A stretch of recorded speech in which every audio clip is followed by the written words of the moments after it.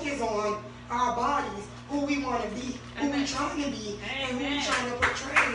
So we'll look at people like Beyonce and Bill Gates and all these people, and we go to portray them. And when you're portraying somebody, what you do is you try to act like somebody.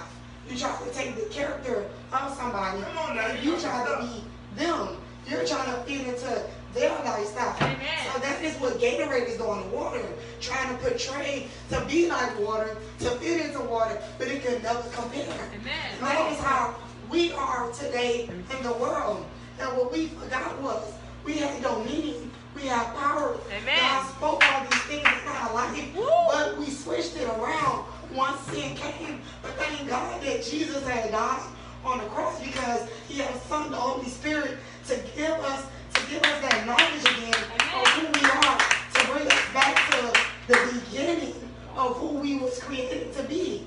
And so therefore our minds and our thoughts have been transformed to be the body instead of the spirit. But the Holy Spirit came so we could be the spirit instead of the body. Amen. Come on now. Because the spirit can do things that it command the body, it command life on earth to be obedient to you. If you just speak to it, if you just speak to the situations and speak to the things that's going on around you, you won't have to feel hopeless like you did when you just was in your body. Amen. The world is trying to manipulate the spirit to see the truth in the true you, because the true you is a king. But if you don't see the true you, you'll forever be a servant. You'll forever be a servant in your own kingdom. You'll go from being at the top, you'll go from being in the chair to being in the crowd, in the crowd screaming. You'll forever go, so you'll go from the chair to being the servant and the maid when you had it the whole time. But that's what the devil do today to us. And that's what I'm trying to tell everybody. Go from the beginning of who you are. Go from the beginning, because something about the beginning that the devil don't want us to know. It's something about the beginning that the devil is trying to keep us from knowing. See, the beginning have it all. The beginning have who you truly are, but you'll never know if you continue to look at the body and what you're trying to be. You know what the devil confused us in the beginning, or even Adam, that they thought they didn't have, or guess, or he made them question who they was when they knew who they was. And I telling you, that's it. You know you a girl, but I'm telling you, you a man. Or how you a man, because you got the same rib as a man. So now you're questioning yourself, is I'm really a woman or is I'm a man? Because the devil telling you, you got the same rib as a man, but God told you you have a womb. But yet the devil got you questioning, is I really a woman? Do I really have a womb? Or because, see, I got some similarities in men. So now he got your mind manipulated. See, and that's what he's been doing, is manipulating a lot of us over and over. And that's where we go to envying others, and we're looking at others because we're trying to be like them, when God's telling you you don't need to be like nobody because you are me. I made you like me. So if you could just stand if you could just stand and be who I made you to be, you would not lack. You would not question. You would not doubt. You would not beg. You would not thirst. Because he made you with water. He made you full. He made you overflow. He made you all these things. But we forgot. As people, as humans, we forgot. We forgot. Because we forgot who we are. And also by us forgetting, we also run our body down by trying to be something we're not. See, because when you try so hard to be something you're not, you can run your body down. And that's how a lot of us get sick. A lot of us die from cancer because we see, all these rappers smoking, all these people chilling in the clubs. So we go every weekend trying to be like these people. Partying, clubbing, chilling. And so we running our bodies down to the ground. If we could just knew who we are, or who God told us we were, if we just know who we are, we won't have to put so much stress on the body. We are putting so much stress on trying to be like somebody, because trying to be like something cause you to stress sometimes. Trying to be successful cause you to stress. There's a lot of people that are rich and successful, but they are stressing and dying because they can't enjoy who they work hard to be. That's right. Because they overwork themselves. They forgot who God told them they were, so they overwork themselves to be like somebody who they're not, or trying to be like somebody who they envy or look up to. When all we have to do is look up to Christ. We looked up to Him, we'll have perfect health like Him. Perfect image, perfect everything. We can stand, we can walk, and we won't even fall. We'll trip with Him. But that's just nothing. We all trip sometimes, but we won't fall. Amen. Because He told us He won't let us fall. Amen. Beginning, He told me I had power. I'll be fruitful. I can multiply. I can replenish the earth. I can subdue it, which control it. I control anything in this earth. So why do I have to be like the earth if I can control the earth? Amen. Why would you try to be something that God already told you can control? God set an example on earth for us. The perfect example. Not just because He was His son, but because He obeyed. Amen. Because if you think about it, we are His children. We all are Him. We are Him. So we are Christ. Amen. See, some people think, oh, it was Jesus, that's why. That's His son. I mean, I respect it. I mean, yes, it's His son, but it's something He needed to do to show us, yeah, I'm His son, but I obey. So if I can obey, you can obey, because I have flesh like you. Amen. I have flesh like you. I've been tempted like you. The devil came at me multiple times like you. So if I'm able to get through it, what makes you think you can't get through it? Amen. You can get through anything, and He showed us through Christ anything is possible. You can do anything.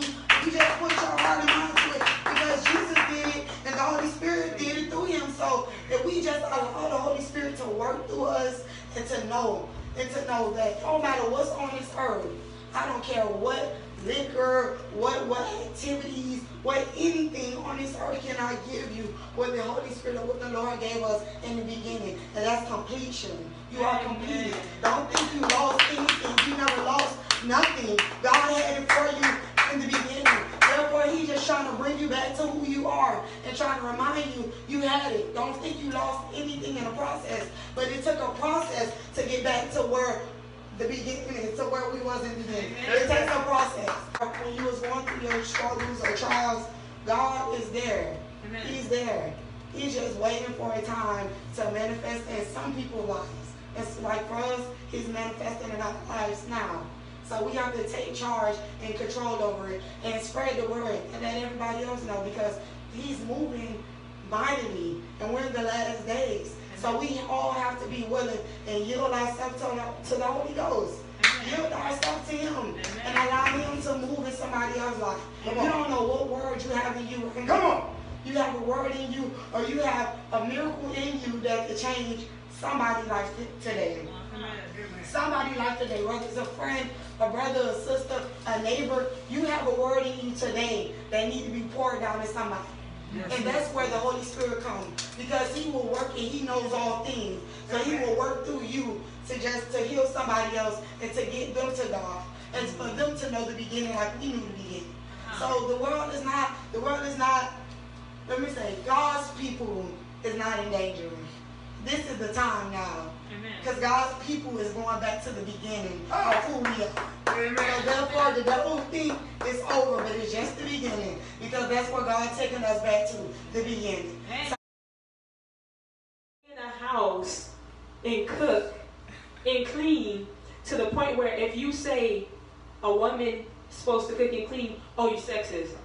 Oh, you look down on women. You're a woman oppressor. Right. You don't stand for equality. Right. And I realized that that's where the manipulation comes in at. Right. Because the Bible says what a woman should be. Right. It already says it. Who are we to rewrite the Bible? Right. God gave this word to His people for us to read now. And so this is what we take. But society took it and tried to snatch it away from us. Right. So we don't know where our place is. Right. You know, the world took it and said, oh, you want to stay at home and cook and clean? Or what type of woman are you? you're a soft woman, you're a woman who has no ground. Right. But in reality, once you do what society, what God tells you to do, you fulfilled your purpose. And what greater purpose is it to fulfill than God's purpose? Right. You know, so it's a twisted way that the world manipulates us. We know we know who we are, but if we looking for identity in the world, we'll lose who we are. We already hit the jackpot when God made us, but we keep going back to the lotto and giving our money, trying to get more, giving our money, trying to get more. By the end of it, you won nothing and got nothing. You won nothing and you left with nothing. So when you go into the world looking for identity, they're just snatching it away from you bit by bit. You came into the church and they told you, hey, this is what you're supposed to do. Right. But you allow your friends coming in and saying, but maybe do this, but maybe do that. But it would be better if you did this, because we doing it. Right. And it's not like you getting away from God or nothing like that. You just chilling with us for a little bit. Right. We just doing this. But it's not what God said to do. Right. You know? And bit by bit, you don't know it yet, but your identity is being taken away from you. Bit by bit, to the point where you looking back, and you was this person before when you got in Christ, and now you this person. That's right. And slowly, the world likes to manipulate us and change our minds. And the thing is, the devil knows we curious people. Right. He knows we curious people. That's why so many inventions are being made to this day. As we speak, things are happening. People are finding new things, Right. and things are becoming like things are on this earth now. And so he knows that. So he drops this in there. He say, "Look at that. Look at that. That's nice. Oh, look at that. You curious? How about go to this website? How about go to this website and look at it a little bit? Because you're curious. Oh, God won't blame you, right? Because he knows who you are when he made you. You're curious. So go look. It don't hurt to try, but it does hurt to try. It does hurt to try.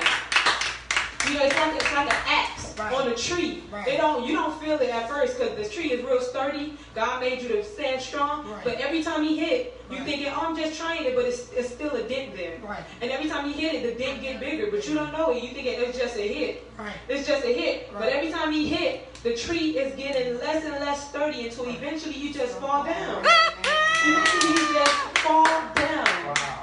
You think just one hit at a time. Oh, it's nothing. It was just this little bit. Right. Eventually you on the ground. Right.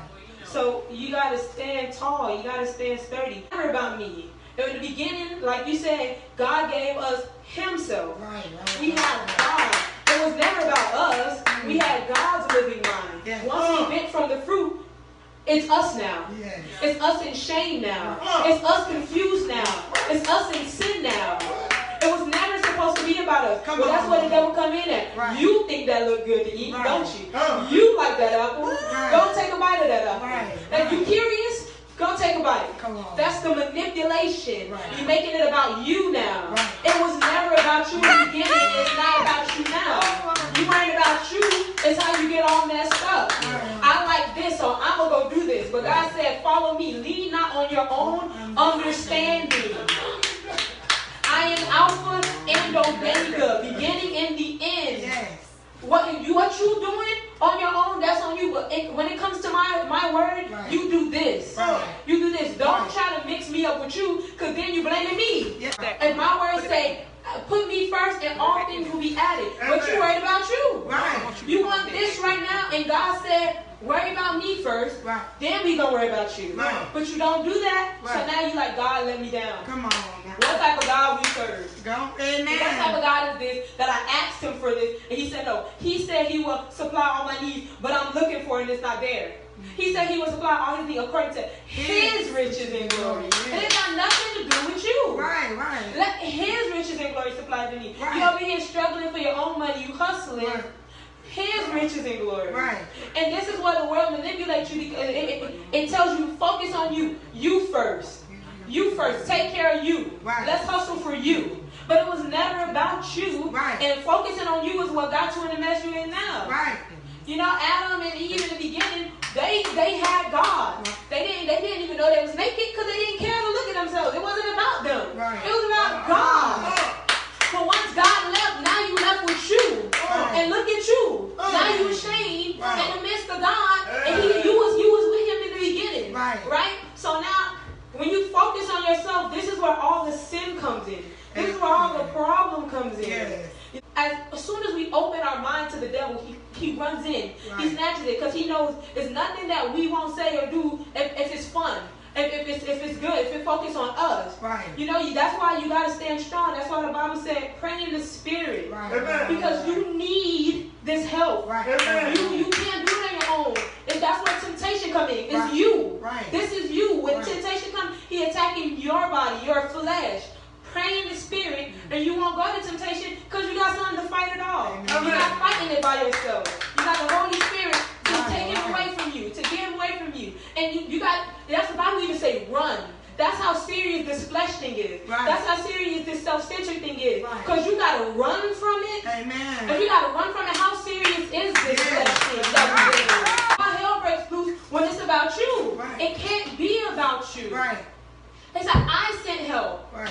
So in this world, we can't make it about us. It's so easy to get caught up in us. And maybe sometimes we don't know we caught up in us. Like I said, simply asking God for something, and he said, wait. If he says to wait and you can't wait, then you're making it about you because he told you something. Right. This is him with you. Right. God telling you to wait is him with you. Yes. You saying, I'm going to go get it myself, is you Right. by yourself. Now it's about you. Mhm. And now you can't pay the bill. Uh-huh. And now you can't keep it up. All right. And now it's been taken from you. Yeah. And you in a whole mess Yes. because you made it about you. Yes. It was never about you. And it's so, like I said, it's so easy. All the laws they make now is about you. Be who you want to be. I find your identity. Right. This is you. Don't let nobody tell you who you can't be. Right. You know, do this for yourself. Right. You first. Right. You know, and it's like, Me it was first. never about me. If you, like Alicia said, if you go back to the beginning, it was never about me. Right. And now we hear, and if you don't go back to the beginning, now you're here with yourself, and they're using it against you. They're using yourself against you. Yes. They're using Yes. what you, they know how you think, and they're using it against you. Yes. And nobody's stupid. The government and anybody in society is not stupid. Right. They know the Bible. Mhm. They studied that thing from back to front so they can find ways to manipulate you. Right. Wow. You, if you're not reading the Bible, if you're not praying the Holy Spirit, you don't know nothing. Right. And now you over here looking stupid. Why they flipping you up and down? Because you don't know who you are. You don't know that it's not about you. And now you by yourself, Yes. and they got all the ways to manipulate Yes. you. They just get in your head Right. and turn you all over. Right. Right. That's why now, I got in God, and what is our motto? In God we trust. Yes. In God we trust. They Yes. don't say in Abraham Lincoln we trust. trust, no. They don't say in Obama we trust. Hey. Not even Trump we trust. Hey. In God we trust. You gotta go back to the beginning where God was with you. Yes. He said, I am always with you. I will not leave you nor forsake you. He's never with where 2 or 3 touch my name, there am I in the midst. Yes. He's always, and you don't know that he's not with you. Sometimes you don't know. So he's Right. trying to find a way to get with you. Yes. You don't know how to get with him. So he's like, hey, if you two touching my name, I'm with you then. Amen. I'm with you then. Amen. I want to be with you, but you don't know it. So just touch and agree. Yes. And I'm going to find a way to be with you. He sacrificed his son Yes.